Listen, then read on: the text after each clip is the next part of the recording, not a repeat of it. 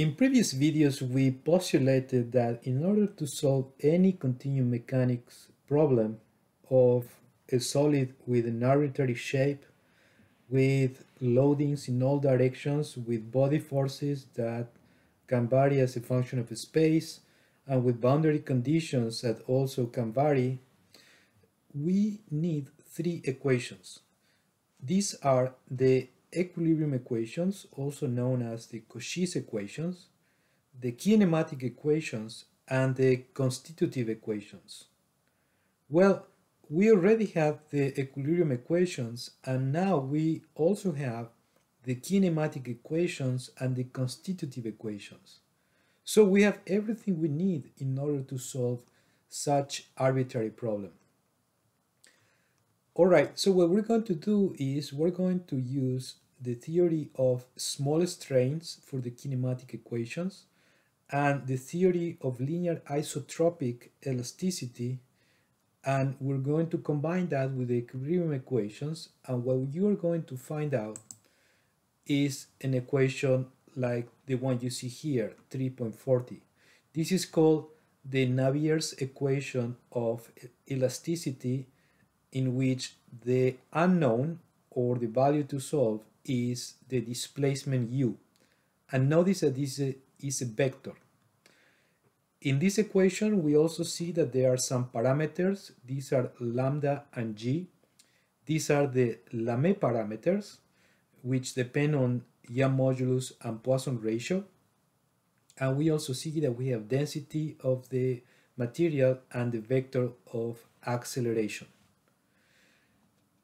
Here is, again, the three equations that we need. And these three equations, the combination of those, are going to allow us to solve any arbitrary problem like the one I have in this figure. Like, for example, if you wanted to solve what is the state of stress in a reservoir which is a fracture with multiple stages, bound by layers of different properties, subjected to stresses in different directions which are not the same, then these are all the equations that we're going to have to solve.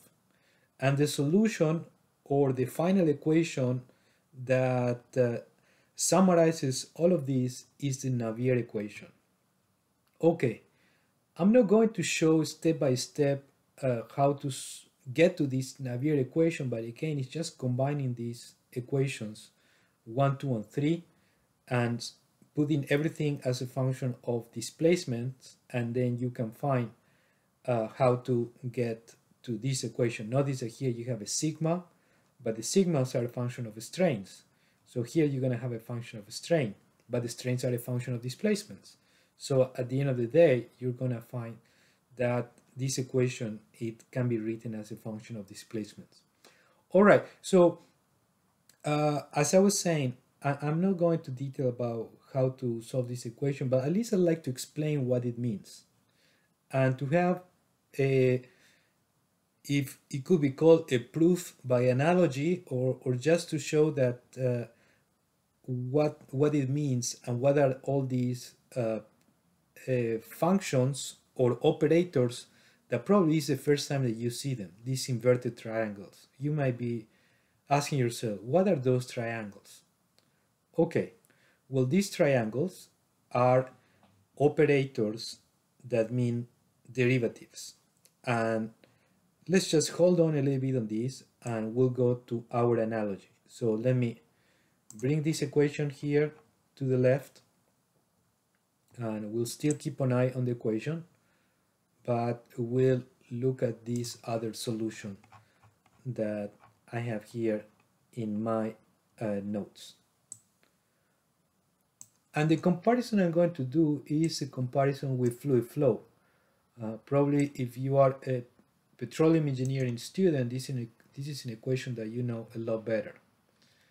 In fluid flow, what we do in order to solve a fluid flow problem under steady state conditions is that we use the mass conservation equation, which tells us that the summation of the derivatives of the flow rates in a three-dimensional space with respect to the derivatives in space has to be equal to 0. In physical terms, this means everything that gets in has to get out, unless there is a change with compressibility that here we're not including because we're just making this very simple. So if this is incompressible, then everything that gets in has to get out. This is mass conservation. And it's similar to our equilibrium equation, because equilibrium equation is momentum conservation. And notice that similarly to the mass conservation, we have a derivative of the stress tensor with respect to space, which is ensuring this momentum conservation. And in this case, is mass conservation. Okay, second, we can also use Darcy's law in fluid flow. And Darcy's law is actually a constitutive equation. It's a property of the porous medium that tells us that the flow rates are proportional to permeability, inversely proportional to fluid viscosity, and proportional to the gradients of pressure depending in which direction I am measuring this flow rate, direction 1, 2, or 3. Then I have to consider the gradient in direction 1, 2, or 3. Now I can combine the mass conservation equation and the Darcy's law, which is a constitutive equation. In our case, in mechanics, the constitutive equation was linear elasticity, also a property of the material. So if I combine 1 and 2, if Q1 I get it from Darcy's law equal to minus permeability divided viscosity times the gradient in direction 1, this is what I have right here. And if I do the same for Q2 and for Q3, I get to this equation I have right here. And if I further consider that permeability and viscosity are constant throughout the space, I can take this out of this derivative, and further I can take derivative 2 times, and that's going to be a second derivative, and this is the equation I'm going to get. It's a second derivative of pressure with respect to space, and considering the non-trivial case in which I do not have a permeability which is equal to 0, then in order to guarantee this equality to be equal to 0, all of this has to be equal to 0. And all of these can be simplified into this triangle, which is called the Laplacian operator.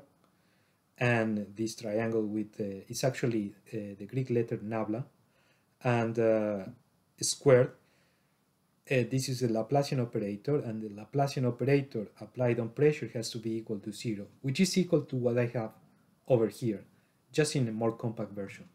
And it is exactly the same with the Navier equation for elasticity. Now you see there is a similar triangle over here, and now we know this is the Laplacian operator, and we have a few more that also have gradients and divergence operators of the vector field, but at the end of the day I get an equation that has material parameters, derivatives with respect to space, and the unknown to solve, which in mechanics is displacement, and opposed to the case of fluid flow in which it is pressure. So now that we know what this equation means, then you can find a solution for this equation. This is a differential equation, and it needs initial conditions, boundary conditions, similar to what I have over here, and it can also be solved as a function of time if you add the time component. And this is what we're going to have to do, and the equation that we're going to have to solve in order to solve the stresses, for example, around well bores, around fractures, and in any arbitrary case of continuum mechanics.